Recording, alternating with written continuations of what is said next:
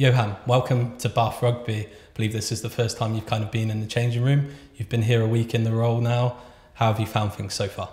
Thank you very much. Not the first time at the Rec. I've come to visit Bath a few times in the past and watched a game here against Leicester in 2016. And in my visits here, certainly felt that this is Rugby City. Club founded in 1865. Phenomenal to walk here into the change rooms and you can feel history, and there's some big people that have walked here before.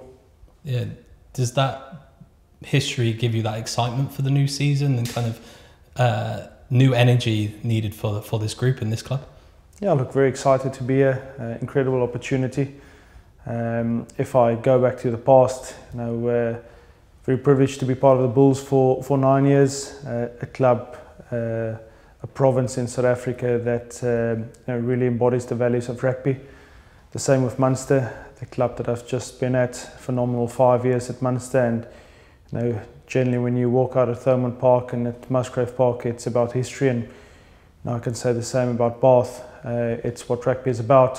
One of the first clubs in England to win in Europe, rich tradition in Europe, rich tradition in the English game, and that's what you want to be part of. You want to be part of clubs with values and with history, and we've got an incredible game, this game called rugby, and it's phenomenal to be part of it.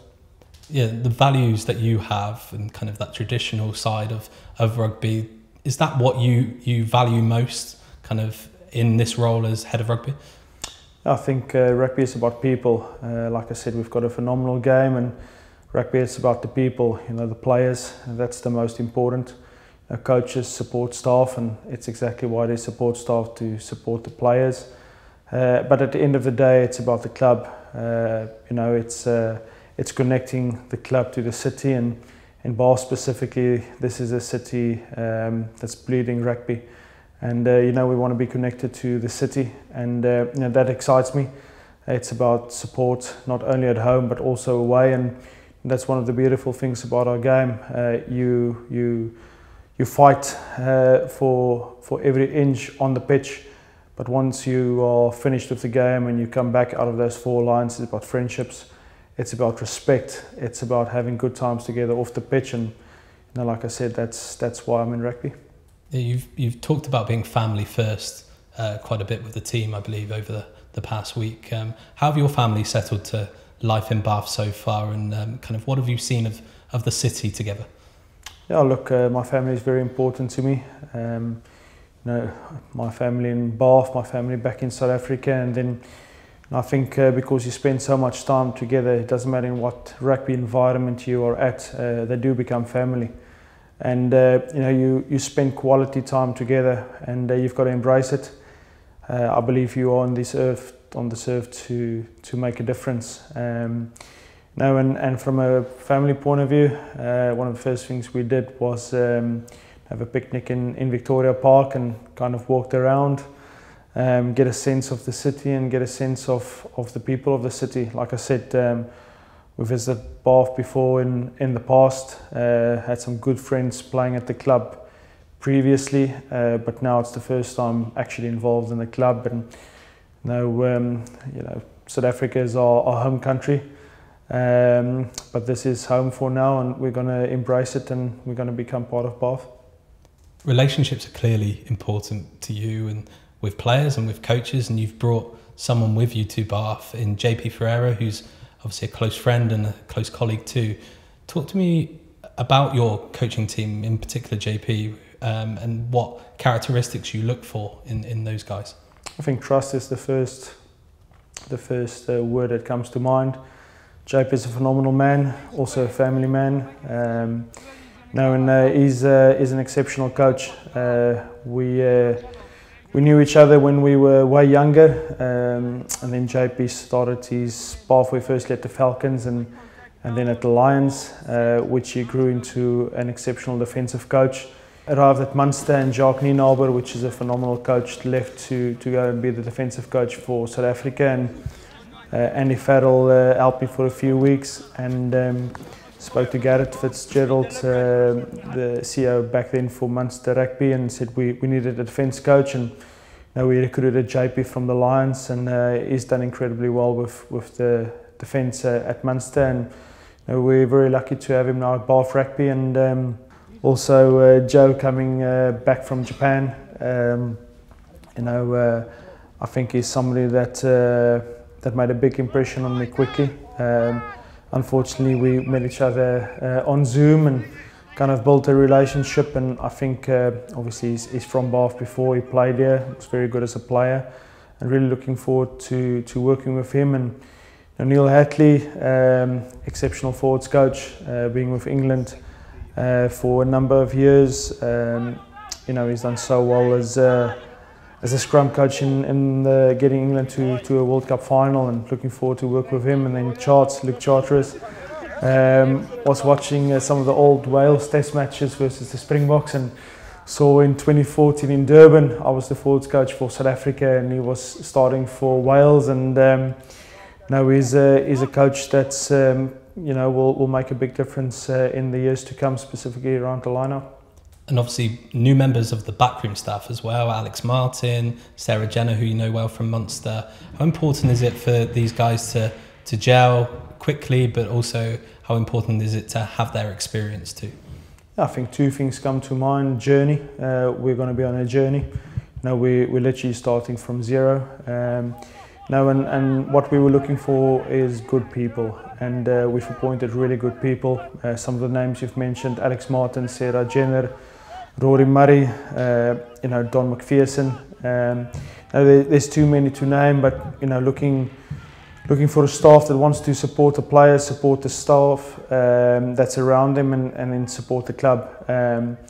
As I've said earlier, it's important that we start building something here that's connected to the city, and we are bound here by rugby, and we want to become a very good rugby team. And for that to happen, you need clarity, and you need exceptionally good people. Yeah, and those good people have created kind of a positive energy in that first week of pre-season. How has that first week gone, and obviously in the temperature that it's been, how are the lads looking? Look, most importantly, you've got to start somewhere.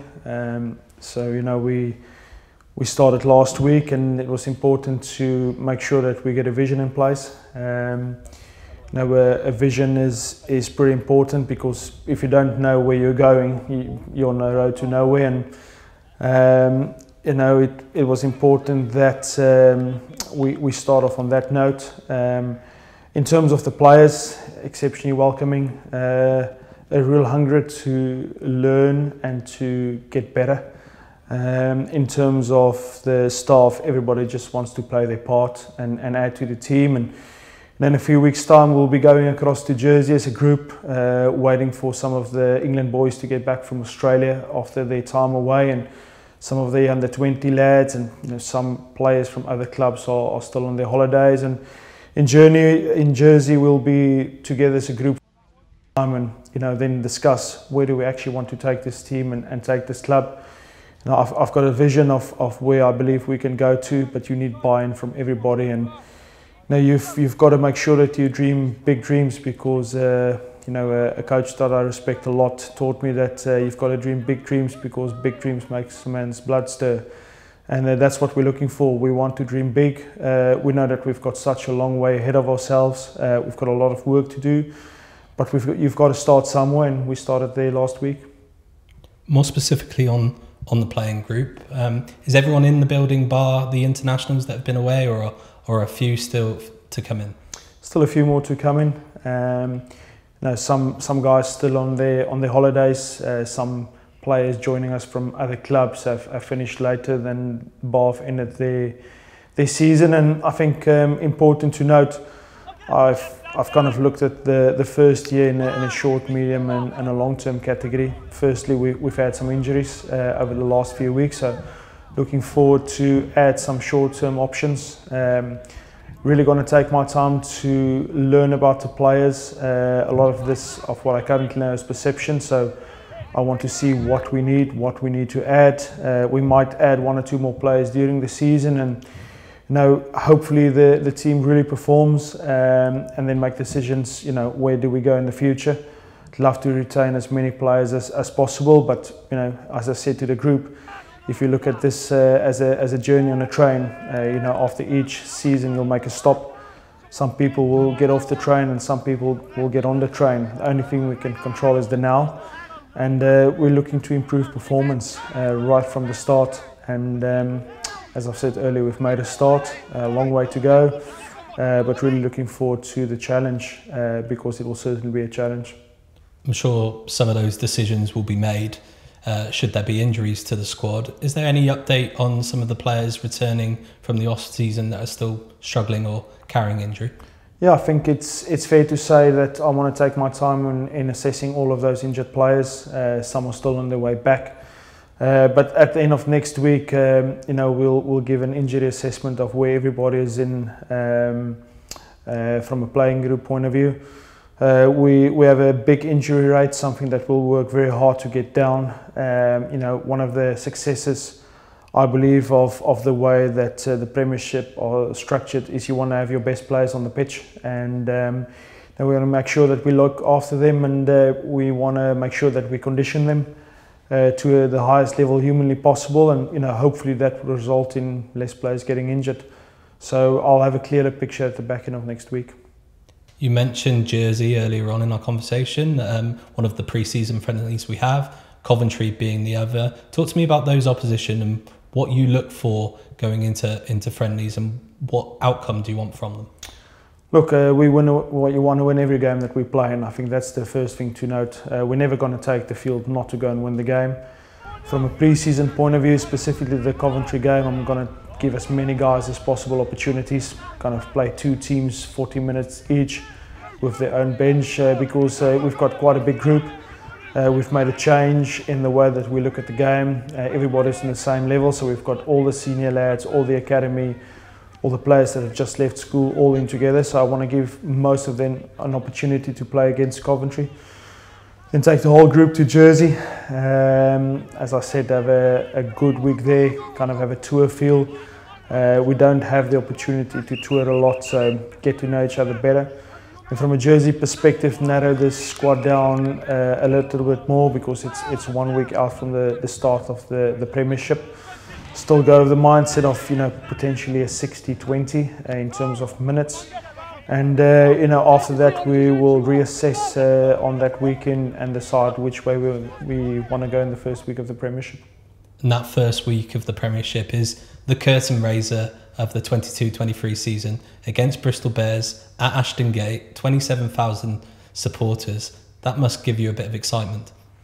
Yeah, look, the Premiership is a very long competition, so I don't see it as a sprint. I see it as a marathon, and we've got to make sure that we continually improve week in and week out. And what a nice way to start against Bristol, one of the rivals of Bath Rugby. Good challenge for us away from home, a team that play a very specific brand of rugby, team full of stars, well-coached team. So good start for us away from home to see where we were at after this pre-season in game one. And obviously back-to-back home games follow that. Sale first and then Wasps on Friday night, your first experience of the Rec. Can you imagine what that's like? What have you heard about the Rec, about the fans, and how many pack out the Rec each week? Yeah, look, as a starting point, my perception about Bath fans is that they are incredibly loyal. They love their team. Irrespective of performance, they're respectful towards the opposition. And they want their team to do well. So really looking forward. I heard that a week ago the season tickets were already sold out, and you can't say that about a lot of places in world sport even before the season starts. So really looking forward to be part of that, to be part of history, to be part of a club that is all about the game of rugby. And you need two teams in the game, yourself and the opposition. I believe you treat the opposition with respect and you back your team to the fullest. And everything I've heard about Bath fans is that they are incredible supporters, and really looking forward to experiencing it for myself here at the Rec. From a playing group point of view, we've got to make sure that we bring the performances, and we'll make sure that we work incredibly hard to make that happen. Johann, thank you very much for joining us, and we wish you all the best. Thank you very much.